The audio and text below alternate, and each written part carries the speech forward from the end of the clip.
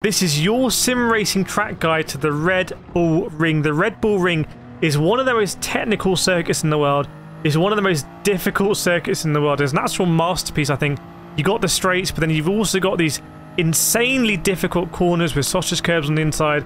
You've got the very tricky technical Sector 2 in the middle of the circuit. And then the pressure you feel in Sector 3, especially when it comes to time trialing, is insane. So whatever sim you're on, this track guide is going to be super helpful for you. If you happen to be on Gran Turismo 7, it's going to be even more helpful because I've recorded this in Gran Turismo 7 because I'm about in the top 100 or so fastest drivers globally at this track at the moment, so I thought I'd record the track guide here. But by the end of this video, I'm going to have shown you every single corner, all the secret sort of tips, the lines, the references, when to get on the brake, when to release the brake, when to get on the power, which is weird at this circuit. You get on power at different times than you might think. The sort of hidden turning references to turn in the midfield part, and basically unlock all of these things. So I'm sure by the end of this video you are going to be faster at the Red Bull Ring. So if you want to be faster at the Red Bull Ring, you come to the right place. We're going to start the lap here. And by the way, I do sim racing coaching as well, so this video does help you out. But you want to go even faster, feel free to contact me, business@kirethkart.com. It's in the description where we could do some bespoke coaching for you. But we're going to come into turn 1. Turn 1 and turn 3, similar corners. Turn 1, I want to pause it here so you can see that we're braking just before the 100 meter board now. We're in a GT3 car here in Gran Turismo 7, but normally the faster car you're in, the better brakes you have, so it tends to equalize out. Going to play it forward a little bit because we're basically going to use the first 50 meters here to brake in a straight line. So maximum braking in a straight line. Then we get to the 50 meter board. Now, there's going to be some deceptive stuff in the telemetry here because you're going to see, I think, a bit of throttle blipping. That's done automatically in GT7. iRacing can do that automatically as well, for example. But basically, we're going to bleed off the brake and get on the throttle sooner than you might think. So you're going to see a throttle spike soon, but I believe this is a blip, or this isn't me fully getting on the throttle. In a turbo car like this, you do want to spool up the turbo earlier than you think. And everything we're going to do here at turn 1, we're going to exaggerate at turn 3. Because turn 1 is actually uphill, so you do want to get on the power sooner or later. You see here, on the power right now, building it over the sausage curb and running wide on the exit. So we braked 100 to the 50, eased off of the 50, got on the power, and as we're going over the sausage curb on the inside, we're getting on the power to 100%. We're going to do the same thing here. We're going to brake actually at a similar pace around the 100 board, so I'm slowing it down here. We're going to get on the brake. We're going to go down into second gear in this car. We're going to get on the power way sooner than you might think. It's a bit of engine throttle blipping there. But look at me now in gear 2, getting on the power again as we're going over the sausage curb, and look how quickly I'm feeding in that power. And you saw my right arm there just to straighten up. If you apply that amount of power when you have too much lock, you will cause a lot of cars, especially rear-wheel drive cars, to spin. You lose that back end. So important there to kind of stabilize it and basically go up the hill. Coming in here to turn 4, where you actually brake a little bit earlier than you might expect. Now, it's all about the line here. So the Ghost ahead, I think, might be the quickest car in the world, or one of the quickest cars in the world. So that's what we're trying to chase down.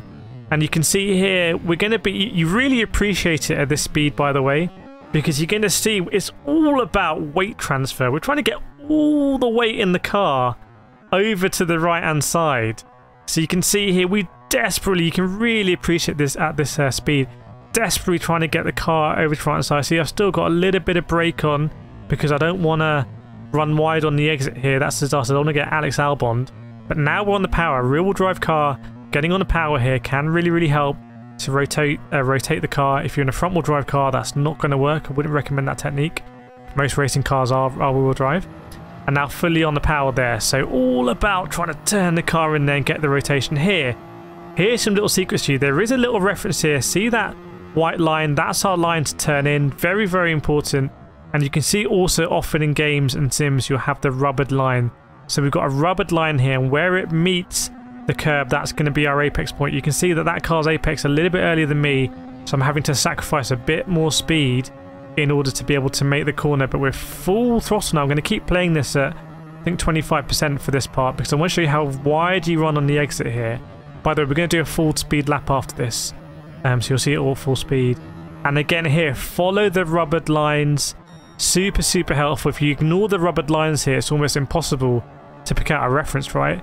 Now, I always think it's important to touch that curb, graze that curb. Imagine if you were just out of the window, you could sort of touch the curb with your hand there. That shows that you're getting the right line. Got to be careful running over these sort of sawtooth edge curves because you can really unsettle the car, but then we power all the way through. So that's how to navigate those few corners. Coming into the last 2 corners lap, double right-handers, pressure can retail a 50 board. That's where we're starting to turn in, and we're going to sort of bleed off the brake, and again we're going to try and get on the power early here because there is an opportunity to squirt the throttle some more. So you can see I'm on the power, on the power, on the power, obviously balancing it. Track limits different in different sims. Here we don't want to go all the way over the curb, so we're following the same line as the Ghost. And then we're going to come here, really important here, you brake earlier than you think and you get all the way in this dip. The camber helps you out. It's the shortest route past the corner. Not a disaster if you hit that sausage curb often, but it is a disaster if you run too wide. We're going to again unwind the steering to maximise the speed that we're getting. The more lock you apply on the steering, the slower you're going to accelerate. And now I'm going to show you the lap in full speed. So this is going to be super helpful. That was a 27.5, which I think was in top 100 or so globally. So we're going to come over here to start the lap. You can see here I happen to be in 3rd gear, up to 4th, down to 3rd gear, getting in that dip on the power immediately. Now, when we play at full speed, you're going to see just how quickly you need to think to do all this stuff. By the way, if this video helps you, please hit that like button. Take the opportunity right now, hit the like button, hit subscribe. I massively appreciate it. Braking at 100, turning in at the 50, getting on that curb, on the power nice and early. It's uphill, so you don't want to spend any time off the throttle really if you can't afford it, because you're going to lose so much momentum going up the hill. Don't really want to drag a wheel on the inside here on the grass.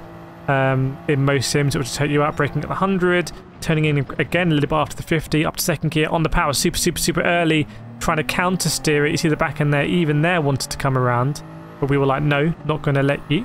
Then coming in here to turn 4, braking earlier than we expect. This is a downhill corner. Last few has been uphill. This is a downhill corner, so earlier than you expect.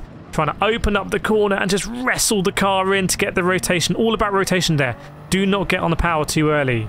Rotate, rotate, rotate. Now these are a mixture. You do want to get on the power relatively early because they're not quite as tight. So rotate, rotate, get on the power. Get on the power now. Use the grip in the tyres to pull you around. Same thing here, even more abbreviated, shorter brake, get on the power earlier, feed it in, max throttle. Now for the next 2 right-handers, if you want a good lap here, you'll know that the pressure will be building and you'll want to do a good lap. So we're going to see here all the way over to the left, try and get on the curb there, opportunity for max throttle again, brake earlier than you think downhill, get in that camber and across the line. Let me know in the comments if this track guide has helped you. Let me know what you want to see in future videos. If you want more bespoke coaching, get in touch with me, business@kirethkart.com for some bespoke coaching. Would be amazing to help you get even faster. But that is your sim racing track guide for the Red Bull Ring. Super excited to be able to make this, and I'll see you next time.